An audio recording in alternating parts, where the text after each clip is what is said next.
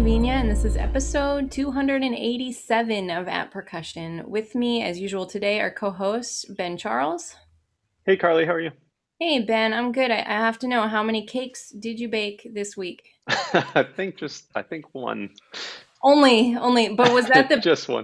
beautiful one for your nephew? Yeah, this is the kid's birthday cake with the racing theme, which for the longest time I heard how much wedding cakes cost, and I was like, that's ridiculous. But now having made like complicated cakes, I totally get it.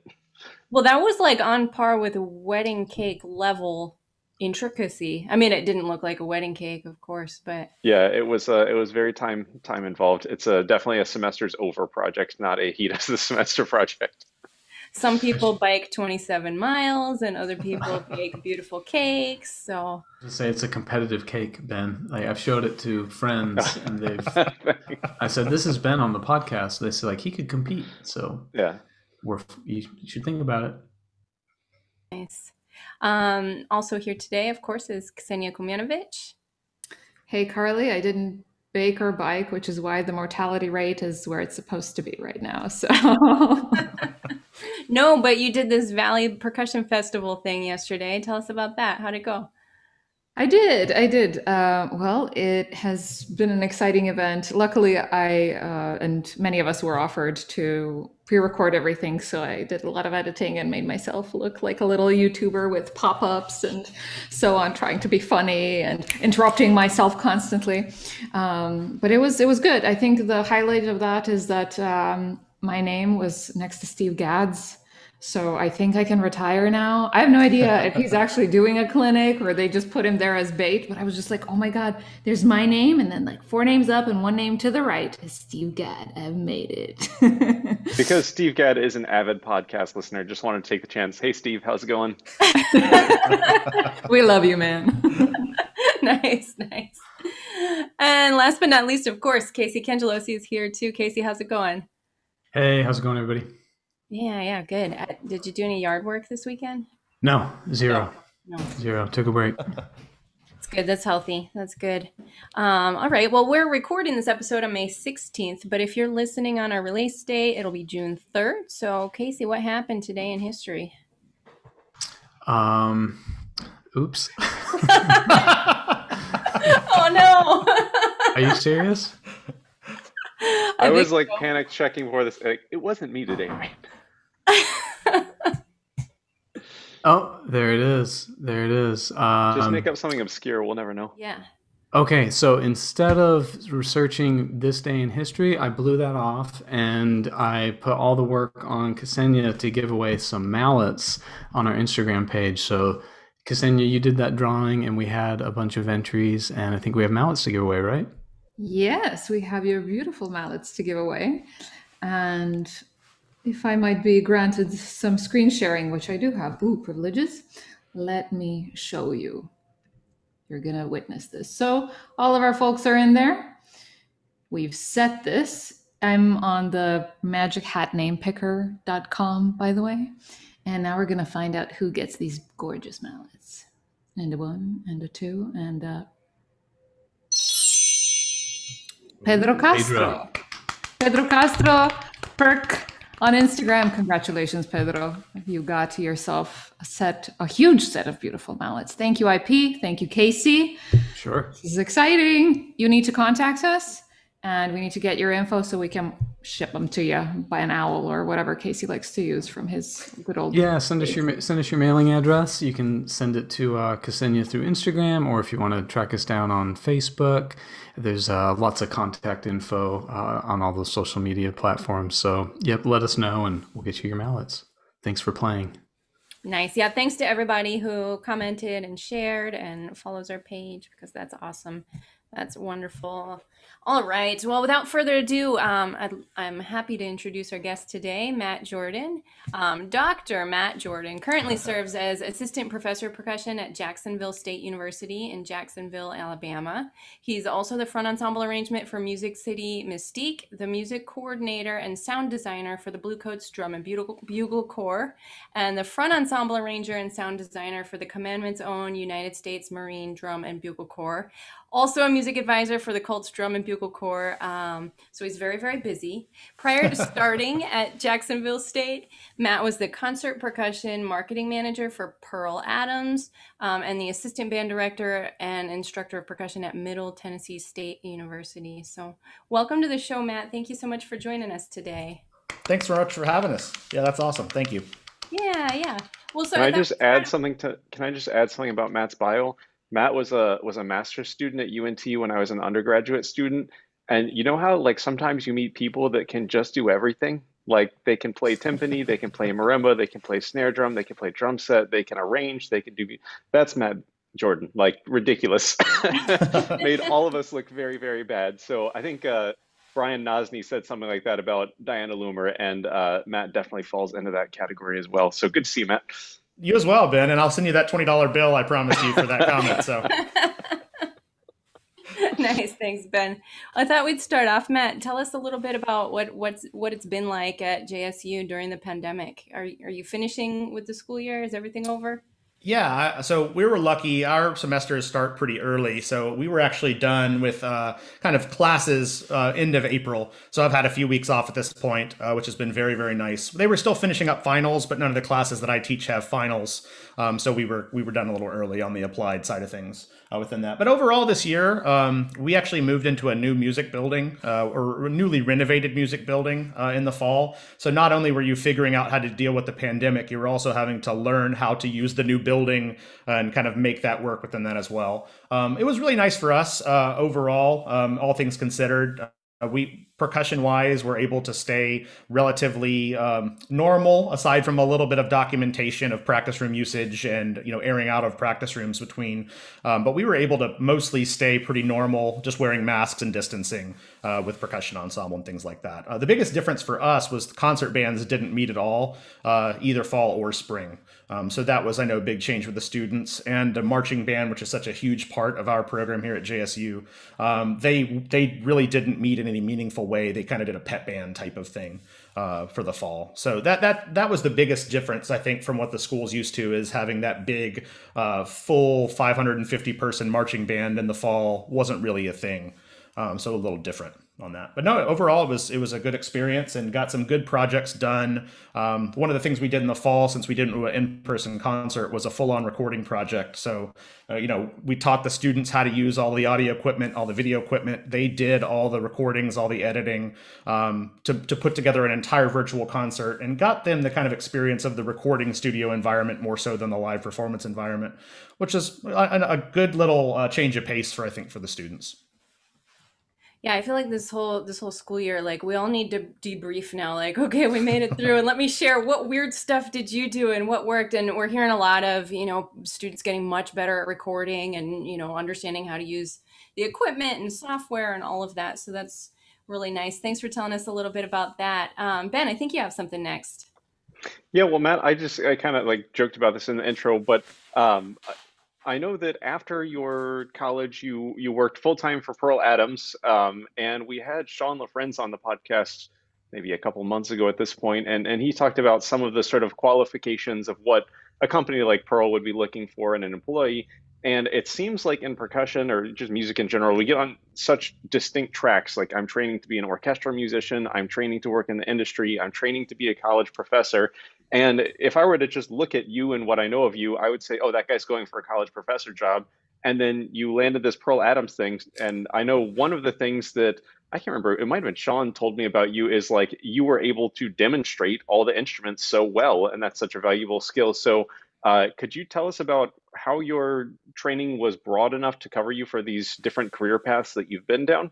Yeah, absolutely. Well, I think the important thing is that I've been a gear nerd my entire life. Anybody who was in school with me or marched drum corps with me or anything like that, my nickname at Cavaliers was MacGyver. Like I've always been the person that really was known for kind of finding the way to kind of make something work or, take a piece and fix something else. So a lot of that was just me growing up kind of with that type of mentality all the way through school. And so it was really nice kind of jumping into the Pearl job where I already had experience with the Pearl and Atom stuff through Music City Mystique, through my time at MTSU, which Lalo was a Pearl artist and all of our gear was Pearl. And then FSU at the time, Parks was a Pearl artist as well. So a lot of my time in school and in drum corps and WGI groups was with the Pearl equipment. So like when I get to Pearl, it took me zero training to be able to kind of deal with the instruments and deal with the equipment because I was already really kind of adept at that. Another thing that was helpful is my dad's actually a professional woodworker. And so a lot of the things I kind of grew up with were dealing with, wood and caring for equipment and those type of more handy type of skills. And that really kind of helped be able to jump into those type of things within that. But in terms of just general kind of well-roundedness, that was always kind of my goal, is to be a little bit of a chameleon, be able to kind of do anything that I got called for, especially living in Nashville. And actually, I'm going to correct Ben's statement a little bit. The one thing that I would not say that I sound professional on or would feel comfortable taking a real high-level gig is drum set. And a lot of that living in Nashville and growing up in Nashville, there's such a big, heavy drum set saturation where the people who do drum set here in Nashville, that's all they do. And they spend all their time and all their energy doing that. So it was my goal living in Nashville to be able to play everything else that they couldn't play. So that was my focus is, rather than trying to be a mediocre drum set player, which I can still, hold my own if I have to, but I wouldn't consider myself an expert like I feel on a lot of the other instruments. You're a better drum set player than I would say most timpanists that I've heard. I'll put it that way. Fair enough. So a lot of that was through school. My goal was to be well-rounded. And even like everyone sees me as this kind of drum corps marching person now at a certain level. And I actually only really marched those activities because in high school, my high school did not have a high school marching band at all. And so I actually was marching Mystique and some of these groups just because they were local in Nashville and a way for me to kind of get out and do something that was percussion related. And that just kind of led me into march and drum corps. But I actually didn't march my last 2 years of drum corps, my last 3 years of indoor, because I started focusing on the concert percussion side of things. So I ended up doing the Stevens Seminar. I ended up doing the Duff Timpani Seminar, a few years at the Eastern Music Festival. So my goal was to try to be a little bit more well-rounded with the orchestral stuff. And then I just somehow got roped back into teaching the drum corps world, and here I am now. So, but that was never my ultimate goal, is to be somebody doing stuff in the marching activity at all, actually. Well, let's back up just for a second, because you mentioned and kind of glossed over that your dad is a woodworker. Has he made any awesome percussion stuff? So not really. So he, how do I describe this? My dad, so he's very high-end artist, like has pieces in the Smithsonian, pieces in the White House, like really, really high-end woodworker. And so he's helped me with some projects and things like that, but he hasn't made me anything specifically, or anything like that. So what's his name? Can we see his work if I Google him? If you look at johnjordanwoodturning.com, you can see his work. It's beautiful, beautiful work. And it was really funny. I kind of grew up with my dad, he being a freelance artist, kind of like what I do with all the marching, arranging, and all that stuff now. But I never really thought I had a ton in common with my dad. And that now all of a sudden, kind of living the professional career life, you see that it's entirely stuff you have in common with the way that trade shows and the way that it works with going to seminars and conventions and going and traveling internationally for business. Like it's all the same stuff. It's like wooden pottery. Yeah, pretty much. Yeah. Is that what wood turning is? So like you work with wood but on a lathe. Lathe. Yeah. So most of his work is with lathes. He does some stuff with hand carving as well on top of that, but usually it's a lathed piece that's then carved by hand as well. So I hate it when your dad is better at stuff than you are. I have that same problem. Like I suffer from that also. Anyway, so I was just no, but this artwork is wonderful. I mean, go check out the website. And it says that he is part of public collections, everywhere from London internationally to Hawaii, crazy. Wow, congrats. Thanks. He's awesome. Congrats on picking your dad. That was pretty good. Good job. Yeah, it's funny. Good So, job. but it's one of those weird parallels of like you think about like in our world signature mallets or signature instruments and stuff like that. Well, my dad has a signature lathe. Is that Wow. right? Yeah. Again, one of those things that you kind of don't think about until you know know it's there. So Is it? Sorry, I'm like hijacking this topic a little bit. But like, what's it like talking with him about art and music? Like, I feel like my dad's a mathematician, but we seem to merge the two a lot in conversation. Like, there seems to be, I don't know, like without making them make a relationship, it's still easy to talk about both of them. But I imagine the connection's even a little closer because your dad's a textbook artist. yeah, it is. And he actually does play a little bit of music as well. He actually is a really killer harmonica player, not professionally, just for fun. But yeah, it's fun hearing him play harmonica occasionally. But he's definitely enjoys that more kind of folk kind of style music. But yeah, we'll really enjoy coming and seeing an orchestra concert and things like that. Actually, funny enough, on my other side of the family, my uncle is actually the tuba player for the Nashville Symphony. So I actually have on my mom's side musicians kind of historically as well. So that's a lot of where the musical part of my family comes from is my mom's side in addition to that. Very cool. That's so cool. There must be so many just skills and kind of characteristics and qualities that you have that you share with your dad that just help you out in both areas. I just think my dad was a chemical engineer, and I don't know if you can get much further from like percussionist and teacher. But I recognize now, like looking back on his life and thinking about so many of the skills that made him good at his job, I feel helped me do better at my job. So I don't know, all these things, they come together. Well, Matt, I wanted to ask you, while we're talking about Pearl Adams a little bit, what were some of the biggest takeaways that you got from working there that maybe influenced you or have influenced you as a performer or as an educator? Are there things that you learned about marketing or, products in general?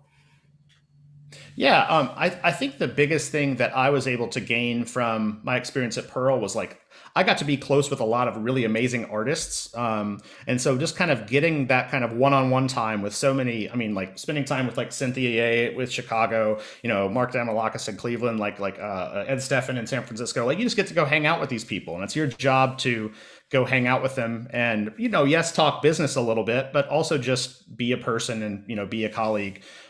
So I think the biggest thing I gained was just the kind of the experience dealing with those people in the kind of greater, especially the orchestral community.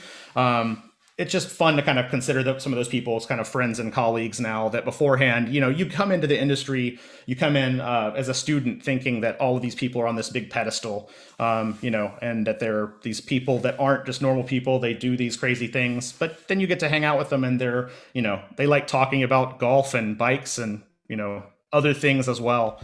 So it's fun kind of getting to know people on a different level, kind of within that, where you don't, when you just run into somebody at PASIC, you just don't get that. You generally don't have enough time to kind of get to know somebody well, like spending 3 days with them over a weekend within that. So yeah, that was, I think, the biggest takeaway was just kind of that experience of doing that. Additionally, I mean, some of the marketing stuff, that absolutely helped because I absolutely don't have a marketing background. And it's really weird with the way the Pearl job is, and that like the name of the Pearl job is concert percussion marketing manager, but more in practicality, it was more an artist relations and product development position. So a lot of it was really the artist relations side, and also just seeing how a product gets developed from like the idea of the inception of the idea of the product all the way through the kind of market research and figuring out the market positioning of where a product would be.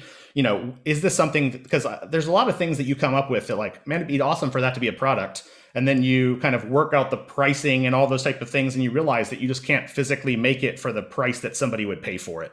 So that I think was one of the most interesting things, is coming up with some of those ideas that you all think it's a great idea until you realize that it's going to cost $300 for a wing nut.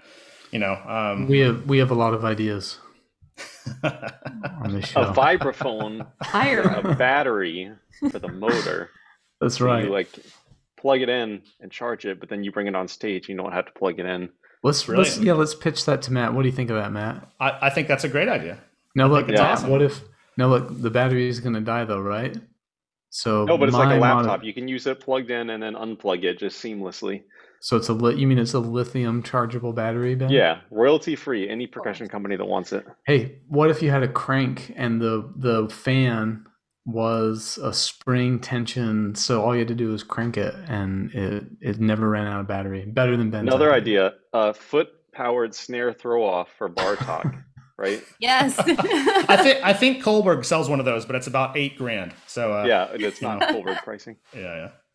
I don't know how many times I've pitched those ideas on the podcast, and still, after like 5 years, no one's taken us up on them. Yeah, I know. Every time.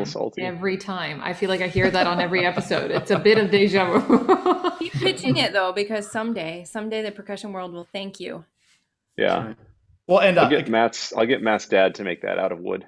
There you go. Yeah. But like a good example of like the product development cycle that was really interesting was like everyone knows those multi-bass legs that we ended up coming out with when I was there. Like they look so simple, and it looks like one of those things that just like, oh, that makes sense. Why didn't somebody make that before? Well, like that was actually the 9th different idea or iteration for that product. And so like going from the idea of like, you start with this big basket style thing that was like super unwieldy and nobody would ever use. And you kind of just go through iteration after iteration to the point where you get to something that's like, oh, that's so simple. Like, of course, that's the right answer. And so it's fun kind of going through that process. Getting patents. I mean, I don't, there's not many people out there with your college resume having patents on there, your college CV. It's very interesting to have that on my CV with, inventions and things like that. Yeah. What do you have a patent on? Is it the legs? The multi-bass legs. Yeah. It's me and Sean have a patent for that. Doesn't another company have legs like that too? Yeah. So how do they get around your patent? We're not naming anybody. Sabian. Just kidding. It's not Sabian. No, I'm even though my name's on the patent, I was not in charge of doing anything related to enforcing that. So I have no idea why that happened. How they got. Yeah, and I'm sure they found, because that's the whole thing with patents is like you find ways of being creative and using a slightly different method of attachment in order to get around the way that the patent is written. It's a whole world of patents and how you write them in order to kind of cover the broadest way. So can you patent like the usage, like so it's not so much the mechanics or the mechanism or like this wing nut's connected here and so they're going to connect it down here and thus it's different, but it's like, well, the thing I'm patenting, I can't say that, patenting is the usage, like it's the invention of the use of like, hey, we're going to make legs for a bass drum so that multi setups are easier. I think the implementation is pretty much what you can patent. I mean, I think that you're explaining what you're doing through the implementation. And so I think that the way that it was patented, which again, I didn't write, but you hire fancy lawyers that know how to write patent speak to do it. But I know we wrote it in a way that covered a few different uses. I don't honestly know if the way that it was written covered the other competing product. I'll say it that way. Right. So. Zildjian. Oh my God, the name calling. Matt, I don't know if you can answer this question, but I know nothing about patents. Does this mean that you get like $1 million checks every month? No, unfortunately not. So what's the pay like? Unfortunately, the patents don't work that way. It's really just to protect you within that. And we were listed as the inventors, but and this is how most companies work. Like if I worked for Tesla, if I worked for Apple, if I did work that then was used in a vehicle, like it's part of my job because they're paying me a salary to do that. So even though my name is listed as the inventor, the reason I was able to invent that is I had the resources of a company like that behind me to do it. So usually you're getting the credit for it, but you're not actually getting royalties or anything like that off of a product like that, typically. If you're working for a company when you do it, if I were to invent that as a private citizen and then pitch it to Pearl, maybe that would be a different situation. But since I was working there, that was just part of our normal job responsibilities, is coming up with new products. And that has happened to be a different enough one to warrant a patent. But your name's on it, right? So you're credited with it? Yeah, it's on the patent. So patent. Got it. Yeah, it's on the patent. So it's not a signature set of bass drum legs or anything like that, but it is on the patent. So that's cool. Okay. Yeah, that's cool. And that, sorry, again, patent, I'm silly, but is that completely prohibitive when you patent something? Can you say like, check the box that, oh, I'm okay with other people using this as long as I'm credited sometimes in the process, or it's like, I made this up, nobody else make money off it? Well, that I don't know if it works with actual patents, but I know that there's a type of licensing called Creative Commons that I know a lot of kind of digital files use. So I'm assuming with the patents, there's those same type of open source patents that you can set up. I don't know how that's documented. Again, I wish I knew more about that, but I don't. So I'll let you know when I patent the battery powered vibraphone thing. God. Royalty free. I'm gonna butcher this story, but there's that Netflix series called The Toys That Made Us, and it's something like the guy that invented like G.I. Joe or Barbie. Like they either said like we'll pay you $1 million or $1 on each one that's sold, and he picked like the $1 million and would have made like so much more with the other one. But anyway, changing topics a bit, Matt. We had a couple of Instagram questions from Shane Roderick. One of which was actually, I didn't realize I sort of stole Shane's question, was how do you balance your various positions in the percussive arts? But he also asked, what are some challenges you face working with multiple groups?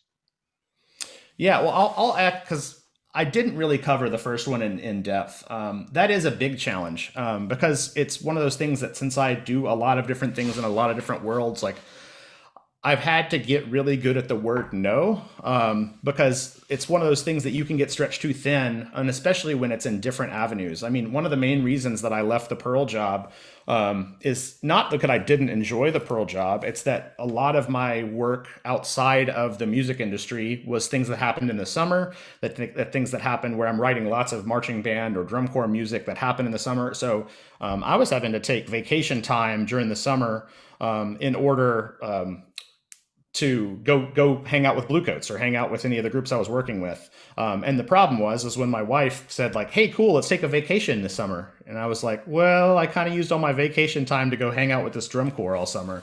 Obviously creates an issue. And so the college teaching lifestyle, typically the schedule works a little bit better for those type of things. So one of the things that I've done recently is just changing jobs to allow myself a little bit more flexibility, because really when I'm writing for Bluecoats, I'm writing from high school marching bands. That's typically happening from like May through July, which luckily is when we're off with the university side. Same with when I'm writing for Mystique. That's going to be happening primarily in kind of December and January when I'm off for the Christmas break side of things as well. So it just gives me a little bit more flexibility within that. When I was living up in Nashville, it was difficult because there was weeks that I was playing with Nashville Symphony, so I'd have to take a week off of work from Pearl in order to go play with the Nashville Symphony. I was teaching adjunct at MTSU at the same time, so students were actually coming to my house up in Nashville to take lessons with me. But I could have taught more lessons, but I just kind of had to artificially limit it and say I can only teach 4 students. Just because I knew that if I did more than that I wouldn't see my wife and I wouldn't have time to actually do things that I enjoyed outside of those kind of career things. So a lot of it was just setting kind of artificial limits as what helped kind of that. And the career change obviously helped a good bit too. What was that second question, Ben? It was, how do you balance working with multiple groups? Got it. That's actually usually not too bad. I've been pretty smart to limit myself in the number of groups I'm working with per season. Like I know a lot of the people who are more full-time arrangers that don't have a kind of a regular day job like I do. They'll write for 10, 15, 20 high school marching bands, and I write for 4. And so generally the seasons are separate enough that like in the indoor season, I'm usually only writing for Mystique. The Marine Drum and Bugle Corps that I just started writing for 2 years ago, they only do the indoor drumline activity that just came out on that video, like maybe once every 2 or 3 years. So that's not kind of a consistent every year thing for them. They only go when they're going to be going to WGI. And then for DCI, they will be going every year, but their kind of season and how it works overlaps. So like they're actually starting their season a lot earlier. So I can be writing for the Marines kind of in the late fall when I don't start writing for Bluecoats until the spring. So overall, none of the groups are really operating concurrently for the most part within that. And with the high schools that I write for, I'm not typically going in and working with them that often. I'm just writing the music for them. So that makes it a little easier. I find it fascinating people that can write for even just more than one group. I remember when I was a student, and I'm guessing he's probably dialed it back a bit at this point, but Paul Rennick said that he wrote for, I think it was 90 or 100 groups a year, which is just insane. I mean, I'm sure he has his licks and there's maybe some copy and pasting and all, but still just like to go through, just to sit and watch 100 marching band shows would take hours upon hours. I can't imagine arranging for that. Yeah, it would absolutely be like, and for me, like, I feel like my creativity is limited a little bit, and that like I know that if I wrote any more than the groups that I do right now, I wouldn't enjoy it anymore, and therefore I wouldn't be doing things that I was really happy with or proud of. And so, like, that was one of the big question marks. Like, when I knew I was going to leave the Pearl job just to try to have more time to do other things, like, I was looking at the JSU job because they had kind of offered that to me, but I was also looking at going freelance and just doing the arranging thing full time, like a lot of people have. And I could have totally done that from a financial perspective. I just knew that I didn't see myself writing marching band music for 30 years. And so I didn't see it being my long-term solution, even if it was a short-term solution. So yeah, I totally know a lot of people who do that kind of, maybe not 90, that's absurd. But like that do that kind of 20, 30 groups a season. And you know what? They hate it, but they are good at it. And so they are able to kind of just churn it out and make it work. I try to be a little bit more exclusive and do things that I feel like I can make really good and be really proud of. Because to me, it is supplemental income, like my university position is what is my main income. So anything I'm doing is I'm doing because I enjoy doing it and I enjoy working with these groups first and foremost. Matt, here I'm the money person again, but for our friends in Europe and in Asia who maybe don't have this practice, and for me this too is new. What does it mean? How much money do these arrangers make? Because we have no parallel in the percussion world, especially in Europe. I really don't know anyone who makes money besides from composition, maybe. So what are numbers? I'm sure that they vary, but what is sort of? Well, I mean, so if you're writing a book for a high school percussion section, I'll kind of make it a complete package. If you're writing for the battery and the front ensemble, if you're a beginning arranger, you might make $1,000 for both. And when I started out, I think when I wrote my first front ensemble book, I made $700 for writing for that season, for writing about 8 to 9 minutes worth of music within that. So it's pretty good money, even especially for a college student aged person within that. But like some of the bigger arrangers that are kind of at the top of the activity can easily take in $10,000 to $15,000 for a percussion book. So if you're writing for 5 or 6 groups, you can make a full salary, but that's usually kind of the arrangers like Paul Rennick, I'm sure is in that kind of number range for a high school. I don't know that, and he might kill me if I say that, but I mean, like, realistically, those kind of level of arrangers are probably making that from the upper level Texas, BOA level high schools when they're doing that, is in that $10,000 to $15,000 range for a full percussion section within that. Drum corps probably even more. I've heard numbers in the 20s and 30s to write a percussion book for, but that's also meaning you're in charge of that section too. So that's your teaching responsibilities, that's your arranging. It's not just the book within that. But a lot of it's because a lot of these schools, like the supply and demand of it, they want to hire the arrangers that are being successful at the top of the activity.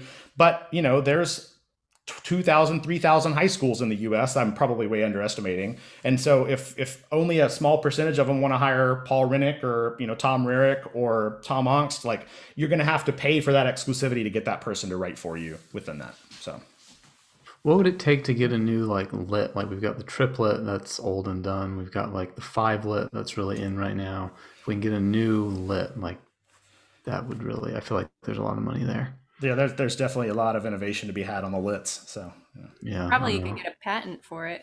Yeah, yeah, there you go. Yeah.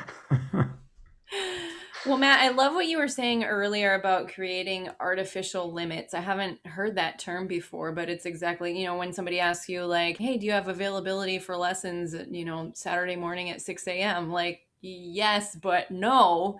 You have to know how to say no. So I like that concept. I think I'm gonna steal that and use that. That's a wonderful thought.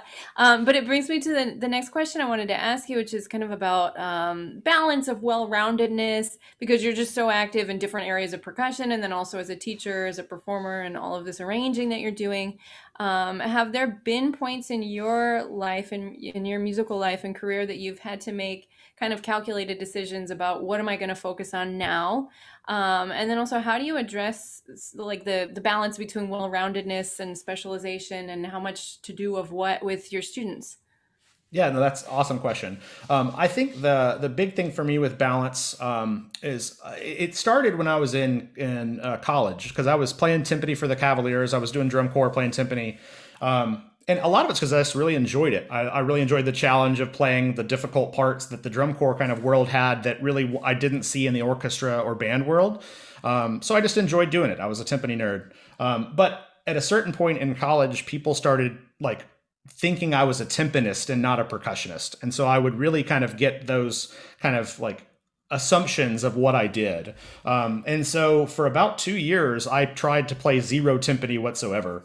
Not for myself, but mainly to try to get rid of the kind of preconceived notions that other people had about what I was strong at. And so that was, I think, a big kind of starting point for me in that kind of idea of being well-rounded and balanced as a percussionist. I always also wanted to always be the person that, like, if there was a gig that didn't involve drum set, and if somebody called me for it, that I would be able to say yes. I wanted to have at least the basic set of skills to do everything and to sound remotely authentic. You know, I wanted, even if I didn't know everything about playing djembe, I at least wanted to sound good on a djembe. You know, I might not know every single style or every single kind of, approach to the djembe, but I know that if somebody authentic heard me playing, they wouldn't be embarrassed about it. Same with playing congas, bongos, all the hand percussion stuff. I always wanted to at least be able to sound authentic on the little, small, narrow thing that I knew how to do within that. And so that actually kind of carried me well. Like one of the things that Lalo is phenomenal at when I went to school at MTSU for my undergrad is the Latin percussion stuff. So I really took that and ran with it. I kind of went into my undergrad assuming I wanted to be like a great marimba player and do a lot of orchestral stuff and do a lot of timpani stuff. And Lalo will be the first person to tell you, like, those aren't his strengths. You know, that's not what he does really, really well. He's great at teaching them, but, not for somebody who's at like the top edge of where his limit is. And so what I realized, at first I was, unhappy, and I was, trying to figure out ways to supplement that. And then I realized, like, well, shit, he's good at teaching these things. I should take advantage of these things. And that's when I started kind of getting into the Latin percussion side of things and learning hand drums and learning all these other set of skills. And I mean, especially the business side of things. Like Lalo taught me more about kind of the music business and music industry from an artist standpoint than pretty much anybody. And so that was really kind of helpful on the well-roundedness within that. And then as I got to North Texas for my master's, I realized that even at a school like UNT, there weren't that many students that really had the strength in hand drums. As Ben will attest, there's not that many people at UNT that really dive into the hand drum stuff super well. And so one of the things that got me a lot of the opportunities that I had at UNT was having those set of hand drum skills to go to and be able to walk into a group and just sound good right off the bat. And so then somebody saw you do that and they call you for the next group and call you for the next group. So I got to play like anyone's chances of playing drum set in the 1 o'clock or the 2 o'clock lab band at UNT are, I mean, slim to none. You've got to be a genius for that. But if you can play congos, you can probably get on a recording session. Yeah, exactly. Well, and that was exactly it. I mean, I started playing with the 2 o'clock regularly. And then that way, when the thing with Lyle Mays, rest in peace, came up, like I got to go play with the 1 o'clock with Lyle Mays. Because of just that hand, even though I was playing keyboards on that, it was my experience playing with all the lab bands, playing hand drums, that kind of made that opened that door for me within that. So hopefully that answers the question a little bit within there. There was a second part to that question that I know I didn't answer. Yeah, that's what I was going to jump to. How do you address these kinds of questions with your students? Yeah, so I'm lucky that JSU is a undergrad only institution, at least for music. And so I really am pretty firm that they're going to learn a little about a lot, if that makes sense. Yes, we have a really strong keyboard curriculum. We have a really strong snare drum curriculum, really strong timpani curriculum, and really strong drum set curriculum. But also they have hand percussion lessons they have to take. They have technology lessons they have to take. They have an arranging lesson. Well, and some of these are more optional, but we recommend them because they do run out of semesters at a certain point. But if the student is around enough, all of those different types of things, we pretty much expect them to do. Percussion ensemble, we try to pick pieces that are going to allow for a little bit more usage of that Latin percussion skill set, pick pieces that allow for a lot of those kind of varied skill sets, rather than only programming more contemporary percussion works that sometimes don't have some of those basics represented within that. And a lot of that's because we have the undergrads. I'm not worried about putting on high art as much as I am teaching them skill sets to go out and be able to teach once they get out in the real world. It's one of the best gifts I think you can give them at the undergraduate level is just experience in a lot of different areas, and then wherever they want to go from there. Basically if they don't have knowledge or ability in an area, it's not because they didn't learn how to do it. It's because they decided that they wanted to go in a different direction. Yeah, and that's the other thing, and my experience was like that as well, in that I really want the students to have a very broad undergraduate experience, and as they go up in their degrees, that's where the specialization can happen, but make sure that they have a well-rounded, because they don't know what they don't know, and so if you haven't exposed them to certain areas of music, they're not going to know they want to specialize in it later. Versus if all we did at the undergraduate level at JSU was play Xenakis all the time, they would never know that they liked steel band music. It's hard to tell those kind of things. So I think that's the big thing for me, is making sure it's because a lot of our students are coming from rural Alabama where they barely know, high-end music to begin with. And so trying to train them and expose them to lots of repertoire, lots of things, is going to open up their eyes to the things that are out there enough that, we have students who want to go study, at Eastman and do kind of the crazy stuff they do, and students who want to go to, kind of local schools that are a little bit more focused on general stuff. It just depends on what their experience is going through those curriculum things. Yeah. Thanks, Matt. Casey, you have something for us today. I do. I have topic. It's my turn for topic. So, and actually, Matt, you just said, high art. Teaching people high art versus something that is utility. In my head, this is going to go basically to the place of when we talk about what good is, when someone simply asks you so is that any good? I think a lot of times we may be having up to 4 different conversations. You could be meaning good as several different things. They could be meaning good as several different things. But anyway, the thing that caught my ear and eyes these last couple of weeks is something about the artist Thomas Kinkade. Some of you may know who that person is, but if you Google him, you may find headlines like the artist you've seen but maybe don't know. And I can almost guarantee you've seen this person's art. But this video on YouTube, the most hated artist you probably recognize, and it's about Thomas Kinkade. And basically this is a retrospective of the criticism and controversy that's around this artist, and there's a lot of it. It's pretty good, fun, controversial trash TV to watch. I mean, this video is, I'm not saying his art is that. I'm saying this video is definitely it's all the juicy stuff about his life and all the fun controversy that's around it. But again, I think catalog this kind of in the topic of discussion, not what is good, but how we have the discussion of what is good. So again, I don't mean to give you fuel to decide, oh, I think this is better than that, but rather people could mean a lot of different things when they're talking about what is good. So for instance, if you said, Casey, is Berlioz any good? I could say yes. And then if you say, Casey, is Berlioz, do you like Berlioz? I could say, yes. It's not a yes or no question. Yes, I like what he did for us. I like his contributions. Here's another question. Casey, do you enjoy listening to Berlioz? No. Casey, do you appreciate Berlioz? Yes. Those are all different things. And anyway, I think this video that I shared with you all, it kind of is a study in that, based around this artist. So some of the quotes people say about this guy's art that came up in the video, and a lot of it is just from the internet. So, and then others are actually published in reviews and in real places. So these paintings make my corneas hurt. I'm ashamed that this artist lived in my former hometown. It's worthless. They make me want to puke. They are false works. They are awful, simply awful. It belongs in the trash. It is stupid art for stupid people. Oh, that's really mean. The worst paintings I've ever seen, and they'll haunt me for the next half of an hour. So yeah, it's pretty common that he was accused. He's passed away, by the way, but he accused of being dishonest and damaging to art is something that is said. So I want to share with you just a few of Kinkade's paintings. Oh, and I even have sound effects for this. So this is, and again, this is not about like my or our opinions. This is about like a criticism he gets. So here's the first sound effect. There you go.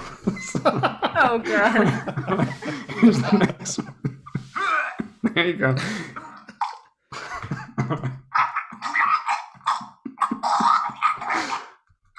Here's the next one.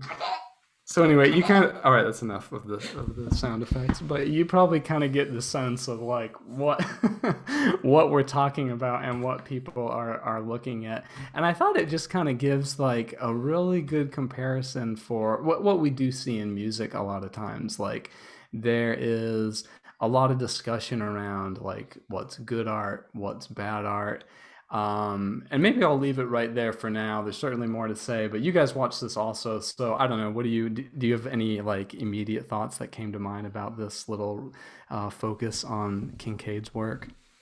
I do. I cannot believe there were 20,000 comments on this video, that people are so outraged. You know, to me, it's like Kinkade is maybe kind of bland or not the most interesting, but like, I'm not sure that I understand the outrage and the energy towards hating it.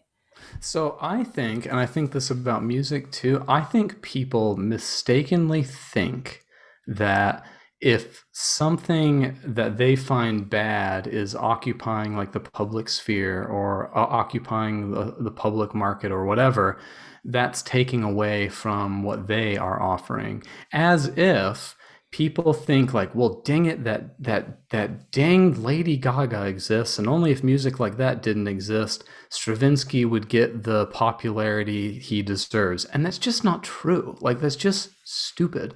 Like, that's just not, that just can't be right. Like, they think those are actually competing markets, and I just don't think so. Like, I'm sorry, citation needed. Schoenberg would not rise to power if it just weren't for that damn Michael Jackson. Like, that's just not true. And I don't like Thomas Kinkade either, but so here's another example. Like, if I had to have, I'm actually more offended, I think, by Andy Warhol than I am Thomas Kinkade. I would rather have an Andy Warhol in my room. Yeah, Ben, bring it on. That's fine.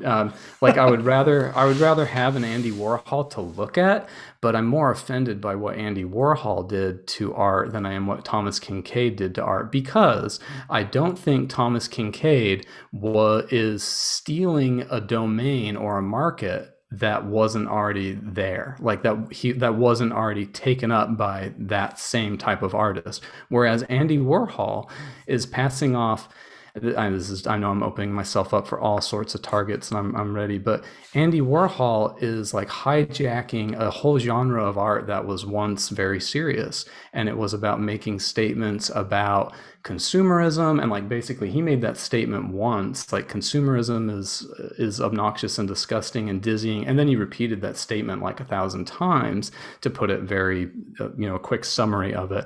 Thomas Kinkade's basically doing the same thing. He's saying like, okay, there's this beautiful thing I like called like the light and the way, and it's amazing, and all the heavenly glow of this perfect life or whatever, and then he's repeating that 1,000 times. But that's not a genre that like quote serious artists ever wanted to have.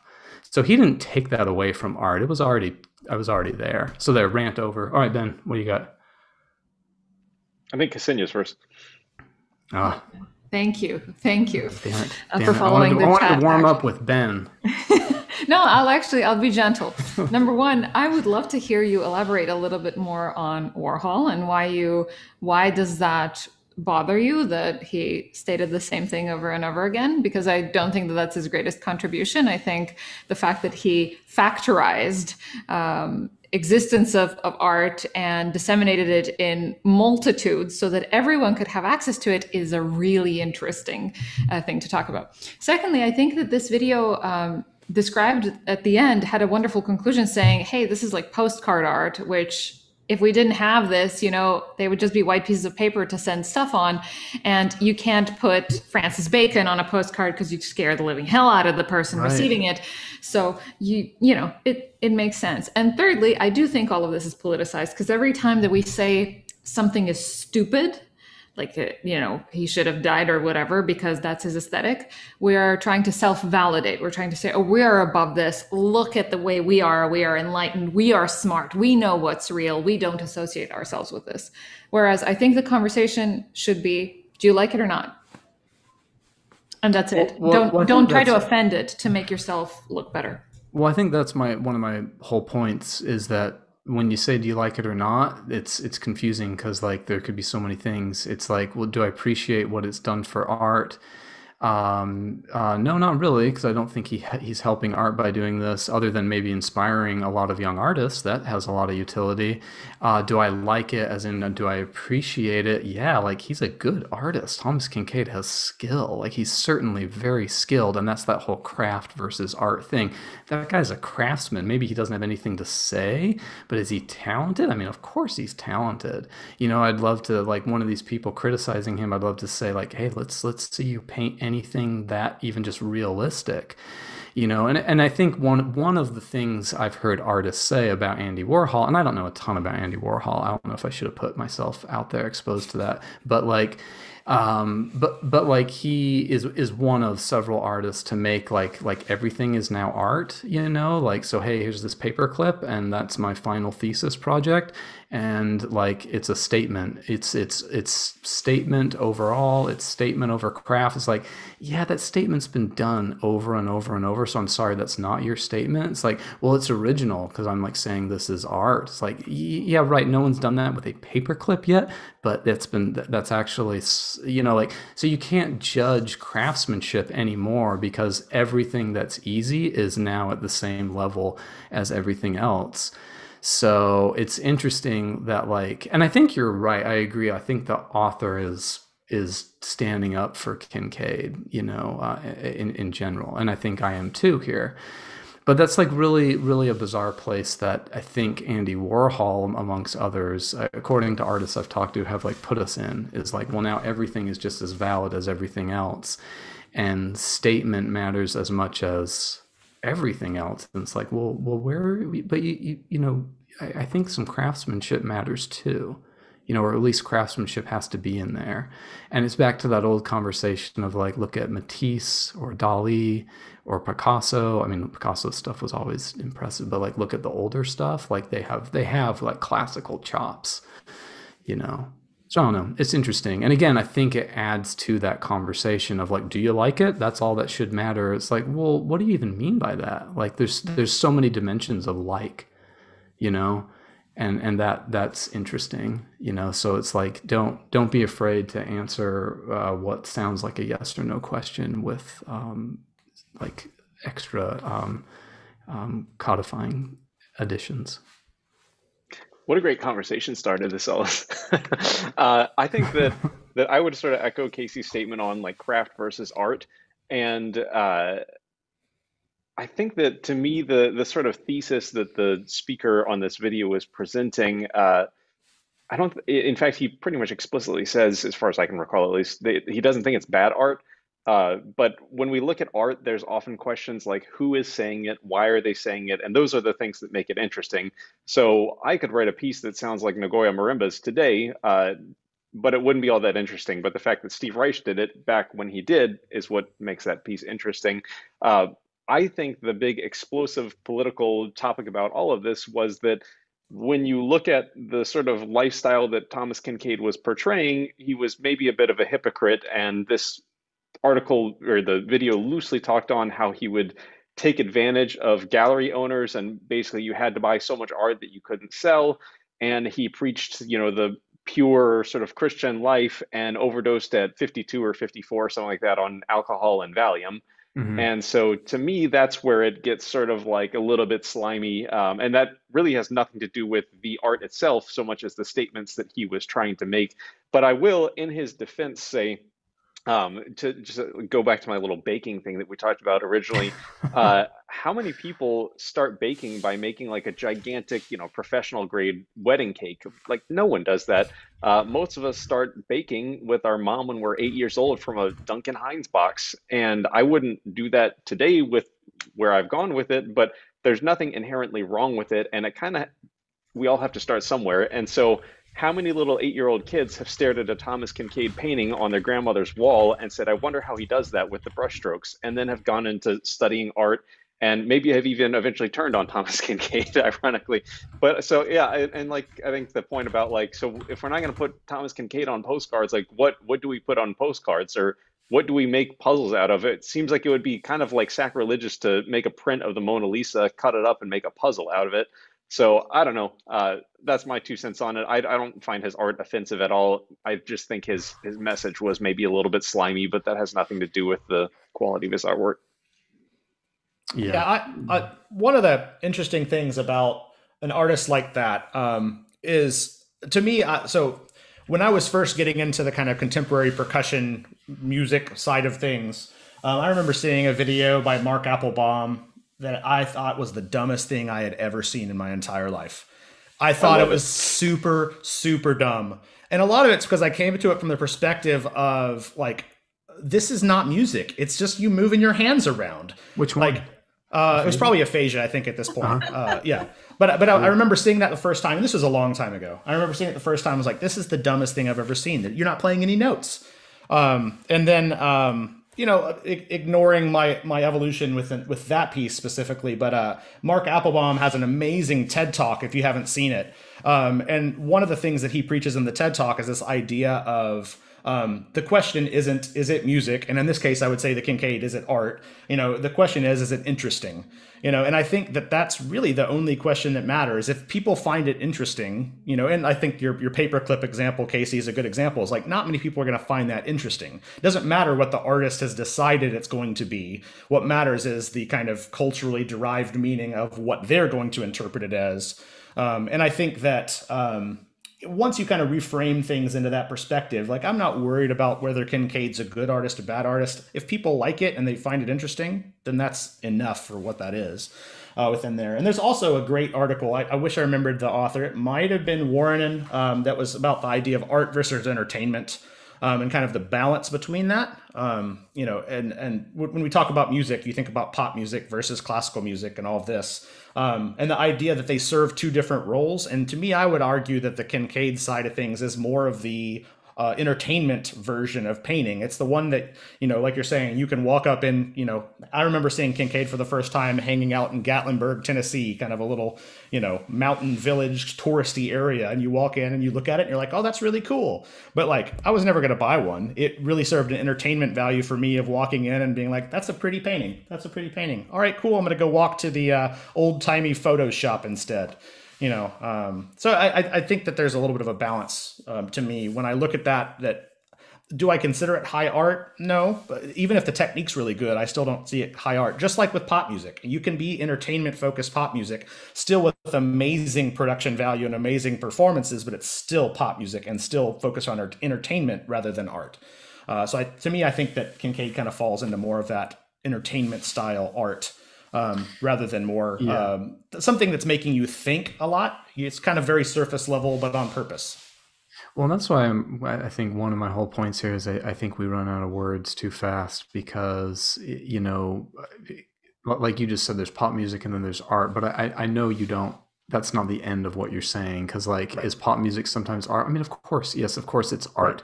Right. Of course it's all art, but we kind of need more vocabulary to describe this, because if I tell someone not in our circle, like, oh yeah, Lady Gaga's not art or something, they'd be like, well, what do you mean? Of course it's art. It's like, yes, it is. It's not doing the same thing that like Stravinsky was trying to do, but I think I just want to like emphasize my point. I don't think they're competing, and right. I think all these people attacking Kinkade, and again, I don't like these paintings at all, but I think they're just misinformed. It's just like, or people attacking folks in our field of like saying like, oh, you're belittling the whole genre, you're bringing it down to the level of Kitsch is the word that was used. You're bringing it down to the level of cheap kitsch music. It's just like, okay, I mean, I agree they are, but that's not taking away from the quote high art, because they're not even like, they're not competitors, I agree with you there, Casey. It's not that one is in competition with the other, and one's Yeah. it's not even that it's better or worse or anything. And Matt, I want to jump onto what you were saying too, just with like, there is a place for popular art and popular culture. Like, I was thinking about some parallels in different fields with this, like romance novels that are probably super cheesy, and I don't read them, but lots of people do. Like people are reading these books, paperbacks on the beach, and like some popular music is just like really basic, doesn't really say that much, but people like it and they listen to it and know all the words, or like there's kind of like trashy food or TV shows or things that like there's a place for it, and I don't think it makes it any less authentic or less, I don't know, less Yeah. good. It's just what people want. Well, I think even in like my own life, like I listen to and I crave pop music and art and classical music, just to keep things simple. Like I crave those at different quantities, and like one doesn't eat away at the other. Like they might occupy the same activity time, but like I need a specific quantity of each to feel like satiated by each one, and they don't overlap. Like cattle decapitation, the band doesn't do the same thing that that's right, Matt. That's the first one for me. Yeah. That doesn't do, yeah, that's a real band, Ben. They don't do the same thing for me as Beethoven does, like and that's okay. Like they're not supposed to, yeah. It's one thing that's really funny. Like I have always not liked his art. Even when I was a little kid, I saw it and it was just kind of like, whoa, and I don't know what it is about it. I mean, this kind of made me think about like, yeah, like why would you hate that? Is it the rainbows and the Cinderella and the puppy and the gold? It's like, I don't know. It made me really think like, yeah, how is the sun everywhere all at once or something? Or like the I don't know, the same light is everywhere all at the same time, or like I don't know what it is, but like the descriptors they use, they do make sense. Like, yeah, it does seem like I don't know, tacky, which I guess they called kitsch in the movie. Well, if you like Cow Murderers, the band, then this stuff, which is like happy, doesn't seem like your cup of tea for pop. I wouldn't be surprised. Like, I wouldn't be surprised if like you could totally turn around and find a lot of meaning, like with his whole personal life and like his whole, what led up to his death, and like his life of like excess and arguably criminal activity, or at least perhaps questionable criminal activity. Like, I don't know, like you could, and like he got caught peeing on a Mickey Mouse. He urinated on a Mickey Mouse in public or whatever, and it's like, and supposedly said, "This one's for you, Walt." Like, I don't know, like you could probably make a case for like, actually, this is like, I don't know, a good example of an artist like really longing to be someone different, or trying so hard to like, whatever he said, his paintings like, conveyed the light of God, or like had the light of God in them all the time. And I don't know, it's like, I wouldn't be shocked if one day like we look back at these and like, okay, we have something to say contextually about them with his life. Because like some composers, their work is really, or some of their works are really specifically tied to their like biography, and their biography moments is like, at this time in this person's life, this is like so much more interesting if you know that. So I don't know, I wouldn't be shocked if that's how this like I don't know, is looked at even now. Well said. Have you guys had enough? I was just wondering, should we try to invite some of these Thomas Kinkade haters on the podcast? I think we probably could take like lots of episodes. I have a feeling they're all like college art students, so probably not. But like, actually, like a crossfire thing. You don't hear many professionals like you notice we all kind of have the same tone about this. Like none of us is like virulently against it. We're all kind of like, it's not my cup of tea, but hey, a lot of stuff's not my cup of tea. Like professionals in general like have that outlook about everything. Like artists in that professional artists have that outlook about it. So I don't know, like I guess I'd just say to young people, like if you're hearing this about a musician or an artist, you're probably just hearing a bunch of like young, insecure idiots, and like yeah, like it's rare that anyone significant is like really loud about this. It certainly happens, but I don't know, it's pretty rare. And like here you just heard five people, at least in like the professional academic sphere, and we're all just like, hey, relax. All right, I yield my time. All right. The gentleman yields. Well, Matt, thanks, Casey.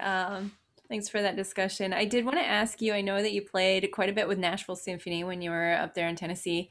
Would you share a few highlights with us? Yeah, absolutely. So one of the cool things is I kind of grew up around that orchestra. Again, with my uncle kind of being the tuba player in the symphony, like one of the things that would happen pretty regularly, we have a pretty small family here in Nashville. So we would hang out with my uncle and everything for like Thanksgiving, Christmas, and all the symphony players that didn't have close family that were in town would come over. So like I was hanging out with symphony players, not necessarily percussionists, just kind of, string players and trumpet players, things like that, from the time I was pretty young.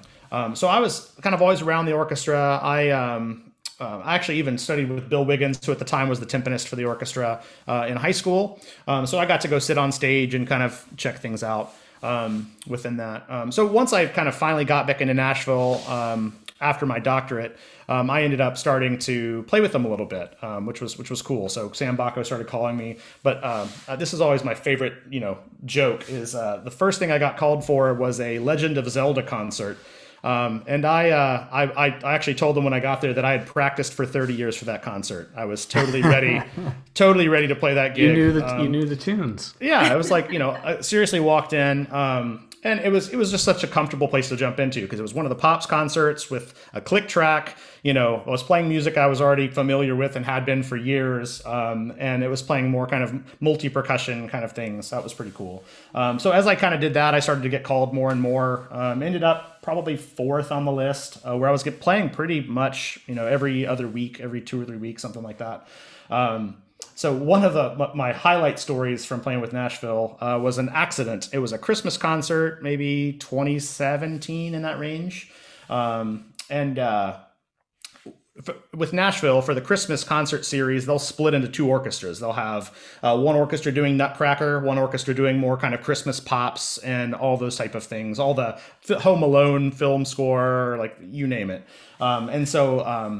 When they split, they only have two full-time percussionists, Sam Bacco and Rich Graber.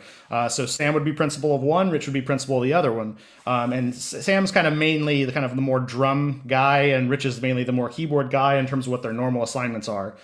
So I ended up getting put with Sam on the kind of more pops orchestra stuff. And one of the things that came up was this Jeff Tyzik. I think he's one of the conductors of the Rochester Philharmonic. But it was a Christmas pops concert, nothing crazy. And Sam had just asked me if I was cool playing all the keyboard stuff for that concert. And I was like, yeah, that's fine. He said there'll be a few little xylophone parts that are kind of hard, but nothing super crazy. And those of you who have, done gigs with kind of most regular orchestras, you're going to get the music at most like 2 weeks before. You'll maybe get it. You'll have 2 weeks to kind of shred it out before the first rehearsal. The rehearsal for this, the very first rehearsal was a Wednesday afternoon with a Wednesday night concert. So it was like one rehearsal and you're in it. And that was the week after PASIC. So I had picked up my music right before I went to PASIC. And since I was working at Pearl at the time, I essentially was leaving for PASIC on Monday. So I picked up my music on like the Saturday or Sunday, kind of looked at it enough to see what it was. There was one particular piece that had a lot more xylophone notes, but it still seemed relatively manageable, but it was a lot of xylophone notes. So got home from PASIC on Sunday. I was exhausted, kind of pulled some music out, practiced a little bit, kind of started learning that hard xylophone part. Kind of finally got to the point where I could play it all and feel comfortable going into Wednesday. walked into the first rehearsal, and the personnel manager walks up completely white-faced and says, the conductor has just informed us that the xylophone is going to be on the front of the stage for this piece. You're playing a concerto. And we didn't know that. So the orchestra was completely unaware that this was happening. So I'm a substitute that ended up playing 5 nights of a concerto with the orchestra. Wow. Yeah. Like, and like I found out the morning of the concert. And so, you know, I had practiced this part for like 3 days and felt comfortable to play it, but I didn't feel concerto soloist in front of the orchestra comfortable. I mean, so I played it fine, but it was like they even gave me, because there's really good union kind of representation and things like that in Nashville, and so they actually came to my, you know, came behind me and said, like, if you don't feel comfortable doing this, we'll just take this piece off the concert. Totally fine. But I was like, no, I'm not going to get this opportunity to do this again. Like, let's freaking do it. So I just really kind of had to just shred a lot, but I didn't even have a tux with a white jacket. I was going to go pick that up. So after my rehearsal, instead of shredding a bunch, I had to go pick up my white tux jacket from somewhere. Like, got to the concert just in time, just like not even think about the nerves, and just kind of did it. So yeah, so I did 5 nights of a concerto performance with the symphony as a substitute player, which they would have never ever done if they knew that it was going to be a concerto. But yeah, that was, you know, it's one of those stories that you kind of like always joke about, like you had in a bad dream, and it actually happened to me. You know, there is a more nightmarish story than that. Oh And it no. was a few years ago. I guess there's a story on Classic FM. If you just Google pianist learned wrong concerto, there's a pianist. I'm probably going to butcher the name, but Maria Joao Perez. Yeah, that's cool. And she was scheduled to play a Mozart concerto, and she went out on stage to play it. It was a lunchtime concert. I guess there was no rehearsal. She went on stage to play it, and the orchestra started playing, and it was the wrong Mozart concerto. And she had played whatever they were playing years before, and she just played it from memory perfectly on the spot without having practiced it. It's nuts. I can't It's a imagine cool how. video because when you know what's going on, you watch her face. Yeah, you see her face kind of for a moment Yeah. react. And she That's just nuts. does it. Yeah, it's cool. I can't top that story, but I did have a somewhat similar situation once playing a like pops concert, bunch of movie music, and found out like a day or two before the first rehearsal that one of the parts was escapades, and so that was a fun week. But it wasn't playing a concerto with the Nashville Symphony. You also had a really special film score recording experience Yeah. in Nashville, right? Tell us about that. Yeah, so one of the cool things is a lot of the kind of film score and video game soundtrack work has started to move to Nashville because there's amazing orchestral players there, and also the studio scene is super, super good from all the kind of country rock recording. So there's been a lot more kind of movement of that to Nashville, so my very first film score I played on was really, really excited about. Got called, and they don't tell you what you're going to go play on beforehand. It's just like, hey, you're going to come play a film score. These are the dates, these are the times. So I got there, and it's like, okay, cool. My very first film score I'm going to play on ever. This is going to be fun. Ended up playing My Little Pony, the movie. So my very first movie I was on was My Little Pony, the movie. Nobody can take that away from me. So. That's very special. I didn't actually know that there was a My Little Pony, the movie. I didn't either until I recorded the soundtracks for it. Were there nice parts? It was fine. I mean, it was normal kind of soundtracky. I played bass drum parts on it, so it was normal kind of soundtrack bass drum parts, nothing special. But yeah, if you are interested in watching My Little Pony, the movie, the bass drum playing is me. So. It's good to know. I pretty much moved to Jacksonville right after that, so I didn't have a chance to do much more than that. But yeah, that was a fun first film score. My only like claim to fame for the play the concerto on No Notice was I showed up to a TV and movie gig, and we played the Simpsons theme, and I got to play xylophone on it, which is Whoa. cool book and very easy. No. Well, Matt, I just had one kind of silly question to ask. I remember at UNT going to, I can't remember if it was your recital or Matt Filosa's recital, but you played a trio that had more instruments on the recital stage than I've ever seen in my entire life. And I think you guys actually had to like book like an extra time slot just to set up for that. Could you tell us about what that piece was? Yeah, it was a percussion trio piece that Matt Filosa had written. I think he called it Eligua. It was kind of based on some Bata ideas and concepts, but it was three pretty heavy percussion setups. Man, I don't remember enough about it. That was a long time ago now. But yeah, lots and lots and lots and lots. I think most of us had 20 plus instruments. I had something like 8 or 9 toms and concert set of 2 gongs and all sorts of things. So, but yeah, I don't remember much about that. So I like the hats, y'all. I've practiced from studio class. In the chat, it was commented that Ksenija and I are very serious with these hats. Yeah. I've gotten angry at students with this pirate outfit on. Not really, not too angry. Well, did you use a pirate voice? They should have. It's hard to take you seriously, Casey, when you're not in pirate voice. You gotta be in character. Ben, did you have something else? No, I just wanted to ask about what that piece was. It was like a ridiculous amount of instruments on stage. It was a cool piece too. Well, I put in the chat if it was more instruments than dressur. Had to work that in at some point in this. I would say yes. The biggest instrument debacle I've ever had is it was a Crumb concert, and Crumb writes for a lot of percussion, but they programmed various Crumb songs from various different song cycles. So it'd be one thing if we did like one entire set of songs, they use like all the same percussion instruments, or at least like a reasonable amount. But when you play like 2 pieces from this set, 1 piece from that set, and another piece from that set, it was like we each just kind of had everything. It was really, really silly. Obviously not programmed by a percussionist. No. Yeah. Enabled by a percussionist. Enabler. Yeah, it was definitely needed to just say like, dude, you gotta say no to that. It's dumb.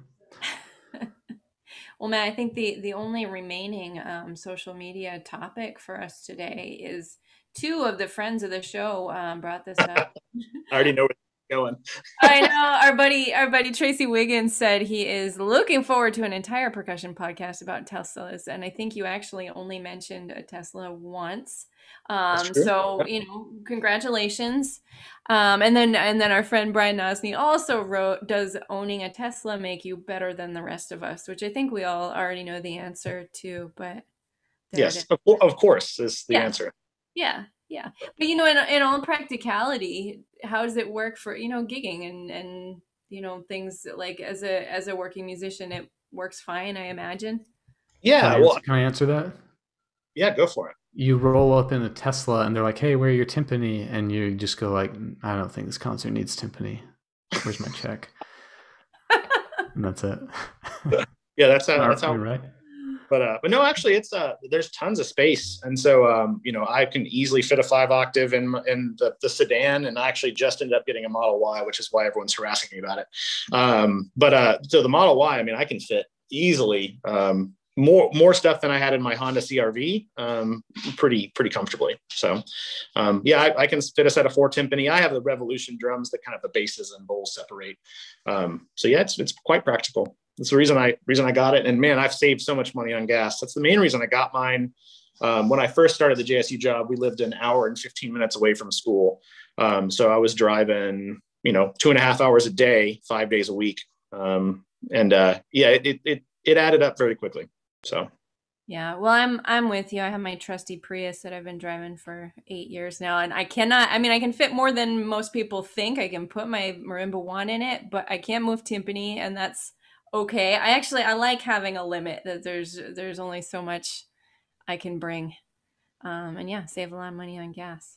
Oh yeah. So there you have it. The Tesla does make Matt better than the rest of us until more people join the ranks. Matt, thank you so much for joining us today. It was great to meet you virtually and get to chat with you, and hope to see you in person soon, maybe at PASIC. Yeah, in November, it sounds like. Yeah, sure hope so. All right. Thanks everybody. Matt. Absolutely. Thanks for having me.